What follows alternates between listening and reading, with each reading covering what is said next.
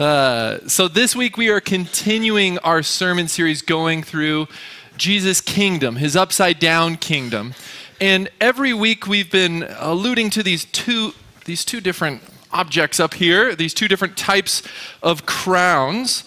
And really these have been this consistent image for us of what it is about Jesus' kingdom that's so unique. Because often when we think of kings and kingdoms, power, all these different things, we think of something like this. This is a normal kingdom, the kingdoms we're familiar with. But Jesus' representation of his kingdom is a little different. His upside down kingdom. And as we've been going through this series week by week, hopefully you've begun to realize that these two kingdoms could not be more opposite from one another. How they view power, our role in them. Man, complete opposites. And so this morning, one of the things we're going to be talking about is this topic of expansion and conquest. You know, all the kingdoms throughout history have engaged and had a definition of what it means to expand and have conquest. And for many, even saying those words leaves a bad taste in our mouth. For good reason. You know, this kingdom right here, countless atrocities, untold numbers of innocent victims have been killed as a result of expansion and conquest. But, in Jesus' kingdom, in his upside down kingdom, those words, expansion and conquest, they have an unusual meaning, perhaps an unexpected meaning. Now, perhaps the best way to explain and understand what the words expansion and conquest mean in Jesus' kingdom is to hear examples. Originally, when I outlined this message, I put 3 different passages on your bulletin because I wasn't sure which one we were going to look at, because each one kind of explains in different theological language, in different ways, what it means, Jesus' expansion of his kingdom, conquest in his kingdom. But we didn't use any of those. Instead, we're going to look at examples. Examples of the kind of expansion and conquest, what it means in this kind of kingdom. Now we're going to be reading from Acts chapter 26 this morning, if you want to start turning there. And in Acts chapter 26, the Apostle Paul is telling his life story, a key story in his life, to a guy named King Agrippa. And now Paul, when he starts his story, and he starts sharing, you know, Paul explains how basically he was an agent of this kind of kingdom. Paul engaged in expansion and conquest, and it looked like this kind of expansion and conquest. So here's an example of what this kind of expansion and conquest looks like.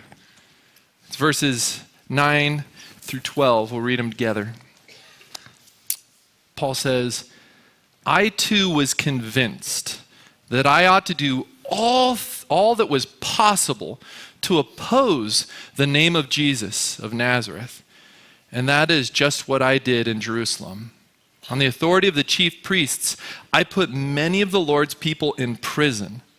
And when they were put to death, I cast my vote against them. Many a time I went from one synagogue to another to have them punished, and I tried to force them to blaspheme. I was so obsessed with persecuting them that I even hunted them down in foreign cities. So at this point, Paul was perhaps one of the greatest enemies of Christianity. Especially in the early movements, Paul was an enemy of Jesus. Paul engaged in expansion and conquest against Jesus. And that meant he would hunt down followers of Jesus. He would deceive them, trick them. He'd punish them. He'd persecute them. He'd imprison them. and he'd execute them. After all, expansion and conquest involves destroying your enemies. Expansion and conquest involves destroying your enemies, and that's exactly what Paul did. Now, we shouldn't be too surprised by what Paul is saying, right? Because what he's simply describing is the countless atrocities and casualties that have been committed as a result of expansion and conquest, as a result of destroying your enemies. And this kind of expansion and conquest, the one that Paul was just describing, that's the one that leaves a bad taste in your mouth. But, if we look at Jesus' kingdom, if we look at this kind of kingdom and how it functions, man, how is this different? How is it opposite? Let's see how Jesus' kingdom engages in expansion and conquest. And so remember, verse 11, Paul was talking about how he was so obsessed with persecuting Christians that he would even go out into foreign cities. He would travel all the way outside of his little region to go and persecute and hunt down Christians. So he continues in verse 12 and says, on one of these journeys, I was going to Damascus with the authority and the commission of the chief priests. About noon, King Agrippa, as I was on the road, I saw a light from heaven, brighter than the sun, blazing around me and my companions. We all fell to the ground, and I heard a voice saying to me in Aramaic, Saul, Saul, why do you persecute me? It is hard for you to kick against the goads. Then I asked, who are you, Lord? I am Jesus, whom you are persecuting. The Lord replied, now get up and stand on your feet. I have appeared to you to appoint you as a servant and as a witness of what you have seen and will see of me. I will rescue you from your own people and from the Gentiles. I am sending you to them to open their eyes and turn them from darkness to light and from the power of Satan to God, so that they may receive forgiveness of sins and a place among those who are sanctified by faith in me. So we have to recognize what Paul is even describing of himself, right? His own story firsthand, that Paul was one of the greatest enemies of Christianity. And then in verse 15, we hear those words, right? We hear Jesus speaking to Paul and saying, Paul, I am Jesus, whom you are persecuting. Paul was an enemy of Jesus. Paul was an adversary.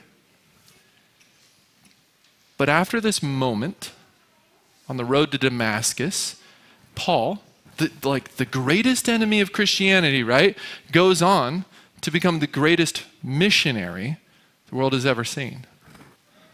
And not only that, our enemy, Paul, right, writes like half the New Testament. He's writing the books of the Bible. And there's part of us is like, wait, this is pretty confusing, right? What is going on here exactly? Whose team is Paul on again, right? Is Paul our greatest enemy or our greatest ally? Remember, expansion and conquest involves destroying your enemies. And don't you see? That is exactly what Jesus did in this passage. Jesus destroyed his enemy, but he didn't destroy Paul. See, something powerful is happening here, an example in this passage of what expansion and conquest looks like in Jesus' upside-down kingdom, right? When Jesus encounters his enemy, Paul, we expected, like the thing we were expecting, the thing we would have expected was for Jesus to strike down Paul. Here's his enemy standing right in front of him, like, go for it. But instead, Jesus says to Paul, I will rescue you. We expected Jesus to reject Paul at this moment, but then instead Jesus turns and says, Paul, I'm sending you. I'm choosing you. I want you to be my light in the darkness. And that doesn't make sense until you realize how Jesus defeats his enemies. How he defeats his enemies. And there's part of how he defeats his enemies that should be obvious from his crown. Jesus destroys his enemies by being destroyed on their behalf. Jesus destroys his enemies by being destroyed on their behalf, right? Paul has committed atrocities, and that's what he's telling us. And Paul deserves to be struck down. He knows it. But it's Jesus who is struck down in Paul's place. So that instead, Jesus can turn to a guy like Paul and say, Paul, I will rescue you. And Paul rightfully deserves to be rejected, right? But it's Jesus who is rejected in Paul's place. Also that Jesus can say, Paul, I am sending you. Paul, I want to use you. See, while we were still sinners, while we were still enemies of Jesus, Christ died for us. Jesus destroys his enemies by being destroyed on their behalf. The man who was once the greatest enemy, the Apostle Paul, wants everyone to know and understand how expansion and conquest work in this kind of upside-down kingdom. So Paul tells us and explains to us in 1 Timothy, he says the following words, here is a trustworthy saying that deserves full acceptance. Like, don't argue with me about this. Jesus Christ came into the world to save sinners, of whom I am the worst. But for that very reason, I was shown mercy, so that in me, the worst of sinners, Christ Jesus might display his immense patience as an example for those who would believe in him and receive eternal life. See, Paul wants you to know that his life, this story we just read, he's telling it to us as an example. And Paul says that there is no one out there worse than me. Paul claims it, right? I am the worst ever.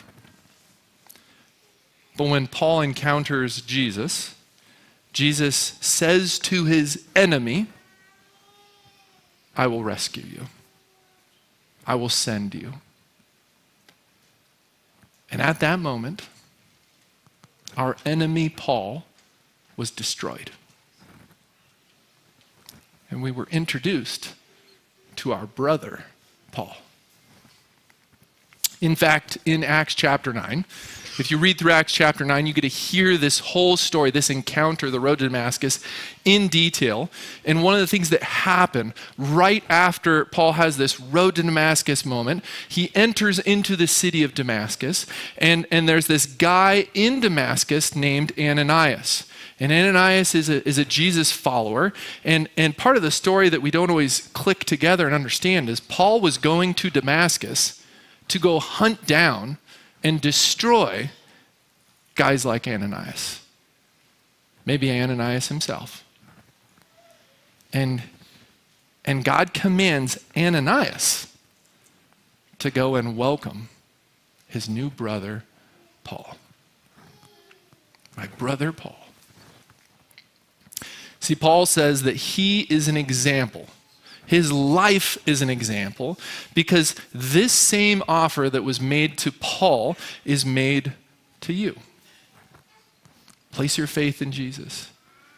Place your trust in Jesus. Place your hope in Jesus. And he will destroy another enemy by being destroyed for you on your behalf. In fact, we have some new brothers and sisters to welcome today into this upside down kingdom. We'll see in a few minutes. Now, I know that as we look out into the world, sometimes we can get discouraged. You turn on the news, you look at articles online, and it appears as if Jesus' followers are losing ground. There are Pew Research statistics, right, that show rapid decreases in Christian faith in the United States. There's all sorts of data and different things out there. And so Christians can be tempted, as we think of those words, expansion and conquest, to engage in it like this. To destroy enemies like this. But the power of Jesus' kingdom looks like this. It's when expansion and conquest looks like this. Jesus destroys his enemies by being destroyed on their behalf. And you know, I'm reminded of an old roommate I had. And he was an Air Force officer. And as an Air Force officer, a military guy, I remember he would always jokingly say, did you know that you're never actually outnumbered by the enemy? You're simply in a target-rich environment. Right? Something a military guy would definitely say. You know, you turn on the news, you look at the statistics, you are in a target-rich environment. Last week, we sent over 50 youth, not even including the leaders, over 50 youth to a Winter Blast camp. And last Sunday morning, I shared how, hey, I'm going down. It sounds like we've got a few youth that are going to get baptized. So headed down to support them. And Pastor Caleb Hamilton, many of you are familiar with, was leading the baptisms that night. But there was so many getting baptized. Get this. He needed an entire team of assistants because they were dunking 4 people at a time. Yeah, pretty incredible. Like, that's a lot of baptisms. That is a lot of baptisms, like baptism on scale, right? But here's the really crazy part. Over half of those baptisms were from our church. Yeah.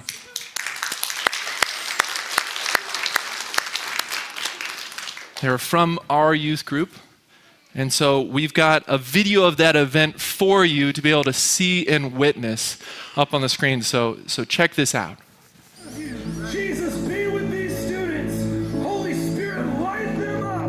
Lead them, Jesus, into where you are leading them, Lord, in their schools and their hometowns, I pray. Jesus, we baptize them in the name of the Father, the Son, and the Holy Spirit. Let's hear it for them.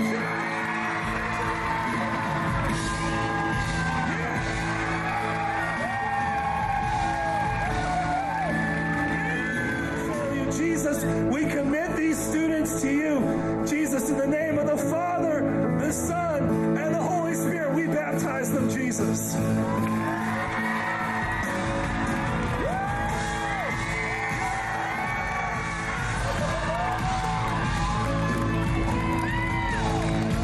these ladies who are getting baptized right now, may they never forget this moment. God, would you move in mighty, miraculous ways in their lives? Jesus, we baptize them in the name of the Father, the Son, and the Holy Spirit.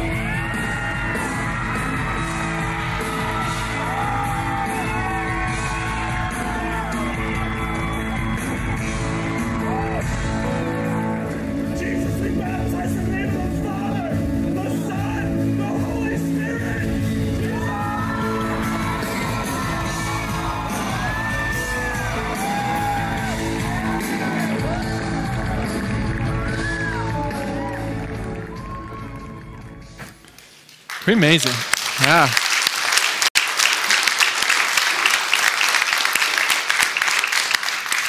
All right. If you got baptized, would you stand up this last weekend? If you got baptized, yeah.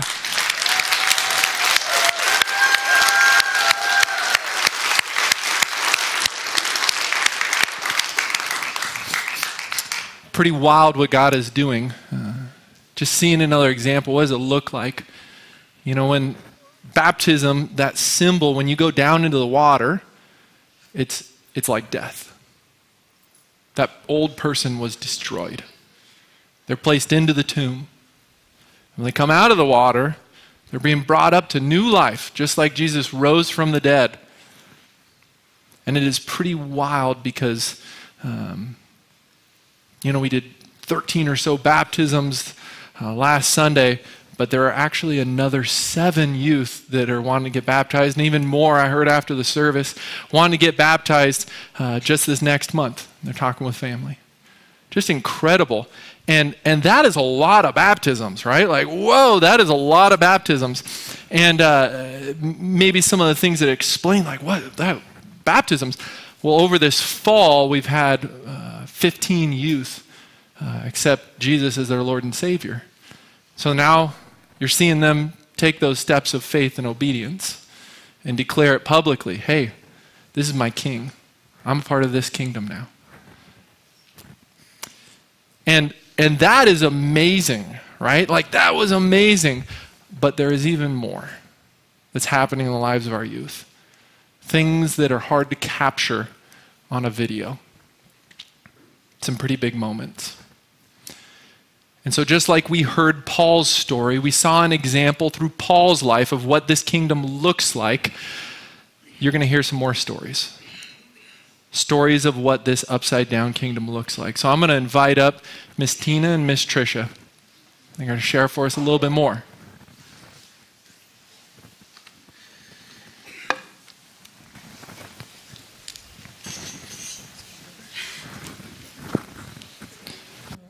Good morning. Isn't it amazing to see the joy on those kids' faces? And they're just rejoicing. Even the ones who weren't getting baptized, seeing them just shout for joy when they're watching their friends. They were videoing them for them. And so we were very blessed to be there to see these kids just worship, just genuine worship. And I do have to, extend a thank you to Beartooth Christian Camp and all the other, Faith E and Harvest.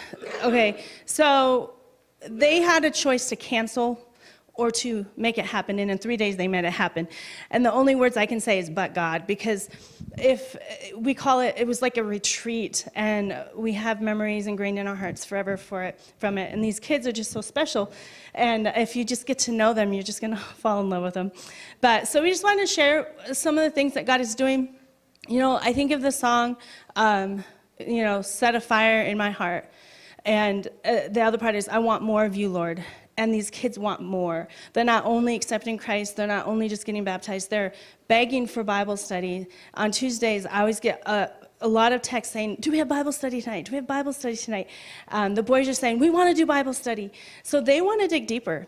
And we have some kids that are going to school, sharing the gospel at lunchtime, at a lunch table, sharing the gospel with their friend. And their friend is receiving Jesus as their Lord and Savior at school at the lunch table.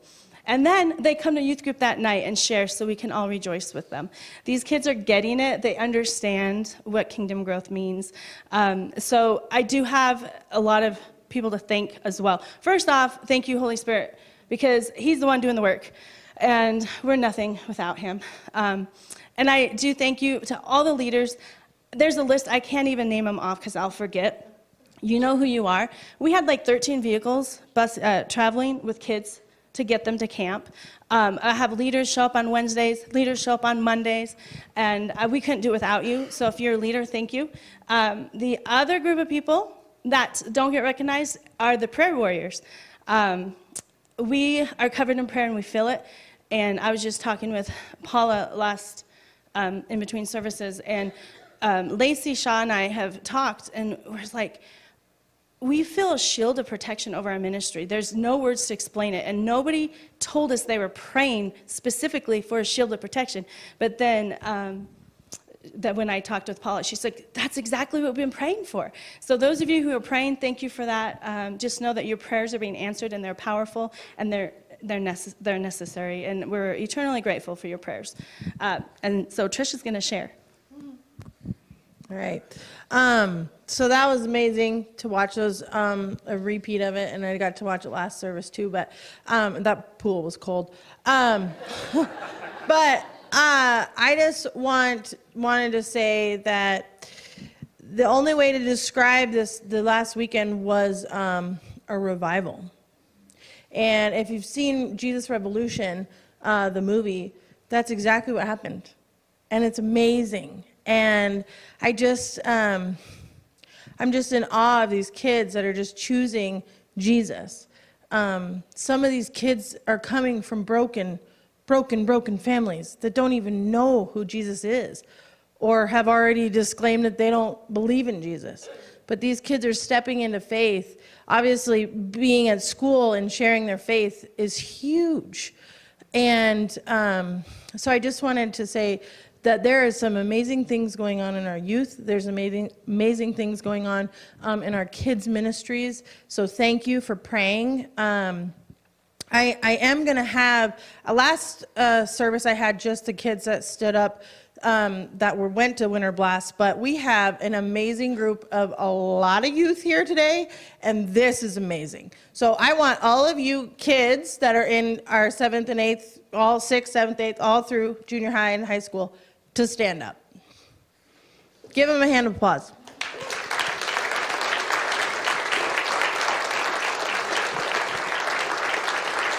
Yeah. So what? Stand up. Keep standing. Keep standing. No, we're not done with you yet. So I want you guys to look around this room and see these youth. They are making statements for Jesus, and the only one that we can really praise is Jesus. So thank you. And but I want you guys to know, each one of you that is standing up, you've got a target on your back. Not in a bad way, but you've got a target on your back. You claim that Jesus is your Lord and Savior. Life gets hard. And I've already known some of your struggles are hard. So don't forget that. Jesus is with you. So let's extend a hand. If you're around a youth kid, please extend a hand on them. We're going to pray for them. Lord, we just thank you for this youth. We thank you for this community. We thank you for this group of believers, Lord. We thank you for this church. Lord, we just pray a hedge of protection over these kids. They've made some huge milestones over the last few months, on Mondays and Wednesdays, and then this last weekend, Lord. And we just thank you for this revolution that's going to sweep over this town. Lord, we know that these kids not only represent the youth of America, but also just their homes, and everything trickles back to our house. So Lord, I just pray that the enemy flee. In Jesus' name, Lord, we know that you are good and you are sovereign and you are doing big things in this community. And I can't express how excited I am to see that. But Lord, right now, I just pray for each one of these individuals, Lord, that have claimed your name. And I just pray that they go out into the schools and again, just be your hands and feet, Lord. Be a light into the darkness, Lord. Be just like Paul was. Lord, doesn't matter what they've done, Lord, you love them. And that goes the same for all of us, Lord. So I thank you. In your name we pray. Amen. Okay, we're going to have 2 youth kids come up. All right. I'm going to have Patrick and Easton come on up. There's nothing better than letting them share their story themselves, right? So if you don't know Patrick, I'm sure you all know. I do have to brag on him. He helps with my middle school youth group. He helps his mom. He is helping everywhere. But if he says he's going to do something, he shows up. Those middle school boys look up to him. He is a mentor to them, and I just thank you for that. But he's going to share his story, and then Easton Vindiola, if you don't know him, you will fall in love with him the minute he speaks. He is just charismatic, but he is an evangelist already. Like, he just can't keep quiet about what God is doing in his life. So I'm going to pass it on to Patrick. Hi, so for those of you who don't know me, I'm Patrick. Lacey Shaw, our children's ministry director, is my mom. I grew up here in church. Sometimes we joke that I live here. Sometimes we're not joking. So, yeah. But because of that, I was baptized when I was 7, grew up in church. And I've had a lot of opportunities over the years to serve in camp ministries, VBS, Wednesday nights, all that. And because of that, I always struggled with what my calling is, because I feel like I do so much that God could put me anywhere. I could go wherever he wants me. And I've always had that attitude of, where does he want me? And I've prayed over that for the last few years, and I felt like I just got radio silence. I got nothing. But this weekend, I went up, and that changed. But I went up this weekend expecting to get to minister to some of these middle school boys, like I always do. Wednesday nights, I get to see them go from coming to youth group for the first time all the way to getting baptized, and that's just a huge blessing to get to witness. But this weekend I went up, and the first morning, the speaker, his name's Justin, he is funny because he came up from Arizona into Antarctic weather for a camp that he was originally planning on not even being there for. So that was a blessing that he got to come. But yeah, his name was Pastor Justin, and the first morning he gave a message about how sometimes as believers we can go through the motions. And sometimes we just find our faith feeling almost mundane or normal. And that got under my skin because I realized that was me. The last few times I've helped with youth group or led worship or anything, I realized my heart wasn't in it. And that hurt. That doesn't feel good. And so even like Easton and any of the other boys I hung out with that day will tell you I was kind of crabby all day because of that. But that evening, he gave a message, and it was about remember who you are. And he went down this whole list of when you are struggling with fear, remember who you are. When you're struggling with depression, when you feel the weight of something on you, remember who you are. And he went down this list, and he finished with remember whose you are. And when he said that, I felt this feeling that I can only compare to the day I was baptized. And then he called for anyone who was a new believer to come up to the front. And in that moment, I had this attitude of, 5, 6 kids give their life to Jesus. I see it all the time, nothing new. 32 kids stood up and went to the front of that room. And I had this moment of realizing that this is my life's mission happening before my eyes. And this is the first crazy part. I don't remember standing up. I don't remember moving. But I opened my eyes. I was on the opposite side of the gym from where I was sitting before, praying with new believers I had never met. And I went and prayed over as many of these kids as I could. And then as they went back into a time of worship after this, as I was walking back to my seat, I felt that God was right there with me in a way he never was before. And he said 2 things to me. The first thing that he said was that he was proud of me and excited for what was about to happen. And the second thing he said was that I needed to go talk to this speaker, Pastor Justin, afterwards. I didn't know why, I just knew I needed to. And so after this whole time of worship, as everyone else broke off into small groups, me and my friend Elijah went and found this guy, Pastor Justin. And as we talked to him, the first thing he did was he told us about a cool ministry for church kids. It's almost like a social media site for church kids. It's a cool ministry. But then we got to pray with him, and that was really cool. But then as almost an afterthought, after the conversation, I was getting ready to walk away, and he turns around one last time, and he says, God's calling you to ministry, right? And in that moment, I was like, whoa, really? Like, that's crazy. And then the next night was the night everyone got baptized, which the exact number of people was 26 kids they baptized. But after some of the first baptisms, I went out and prayed with some of these middle school boys that got baptized up there. And at that moment, their joy, their excitement over their faith just resonated with me in a way that nothing else has in a long time. And while I was praying over them, I have felt God in just a way I never have before, and he spoke to me just as clear as before and said that my calling is to be a youth pastor. And so, thank you. Yeah, I went up this weekend expecting to, get to minister to the middle school boys, which I did get to do. I had to have some cool conversations. What I was not expecting was a pastor from Arizona I'd never met to flip my whole life upside down. So that was just really cool. So I'm going to go ahead and turn things over to Easton now, who is really quick. I just got to give some background on Easton. He's a really cool kid. I remember seeing one of the first times he ever came to youth group. And then after that, I swear, like every week, it seems like he's got 2 or 3 new people coming in with him. And it's crazy. I don't even understand where he finds this many kids. But yeah, Easton's a really cool guy. So here you guys go. Thank you. Hola, I'm Easton. And if you don't know me, wait. My mom's name is Kim Vindiola, and she works at the Silversmith. So, yeah, Winter Blast was a really cool thing where a lot of kids got to connect with God, and God presence was really strong there.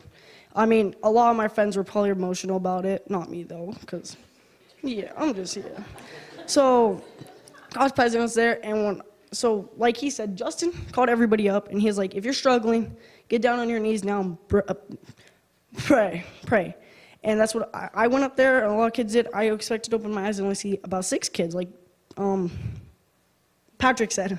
But there's 30 plus more, and that shocked me really badly because I didn't think there's going to be that many kids up there. So when I saw that, except after I got off my knees, stopped praying and stuff, I started praying with other people. And there's this one girl I met, and she was super nice, and I prayed over her because she had a couple cracks. Like the theme was cracked, and I think that was a pretty cool theme because it shows that we all have our cracks. We're not all perfect because God made us how we are. So pretty much, I think a year ago, that's how long I've been going to youth group now. I was at school chilling, and Miss Teeters walked up to me and was like, hey, do you want to go to youth group? And I'm like, sure. First time I ever went, I skipped it. I stayed home. Didn't want to go. I was like, oh, okay, I don't care. Didn't care about this stuff. I didn't know about it. I didn't care about it. So then, the second time, my mom was like, I think you're going to go give it a try. And I was like, okay. So I went there. And I asked a lot of questions. I mean, a lot. I was like, so what about this? What about that? Yeah, Easton, be quiet. I understand. I know. So then a couple months go by, and I'm like, it makes more sense now. So then I start understanding it. So then I try to invite more of my friends. So then more come. And then it's now summer, and I got invited to go to Christian camp. And I go, and it makes so much sense now. Like, I understand why God is calling everybody. I understand why God's talking to us. And it makes perfect sense. So then I said, I want to take this more serious. I want to start reading. I want to make a Bible verse wall. I want to make a prayer wall. Can I have prayer over everybody that is struggling? So then I start doing that. And then I was going to get baptized this summer. But then God had other plans for me. He talked to me. He was like, get baptized at that camp. So then I was like, that sounds like a good idea. So then we got baptized, but that's not it. I invited my friends. I was able to help my friends accept their Lord and Savior, Jesus.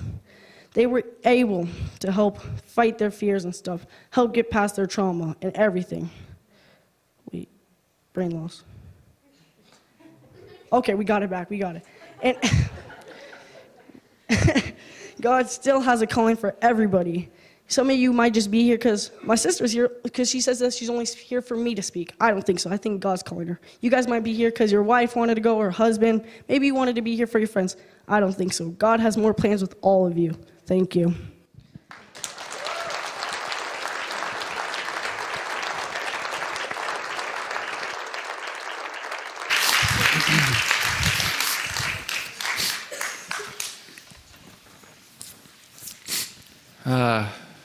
Yeah.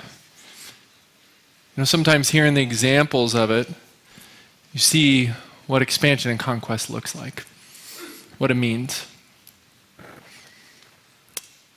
God has been at work destroying enemies, And now we have a bunch more brothers and sisters right here in this room.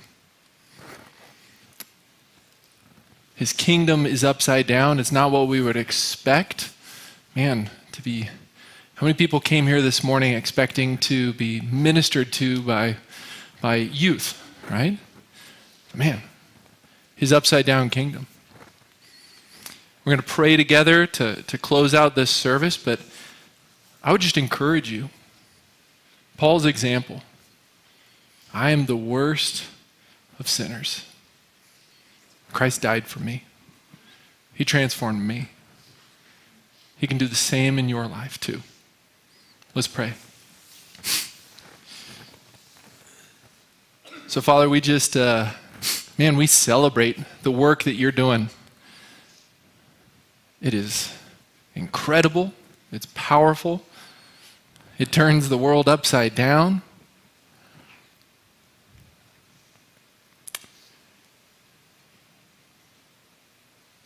You reveal, Jesus, that you've got plans. You've got things going on. And your kingdom is not outnumbered. It's in a target-rich environment. I pray that you would be working in our lives. Help us to recognize that you came to rescue us.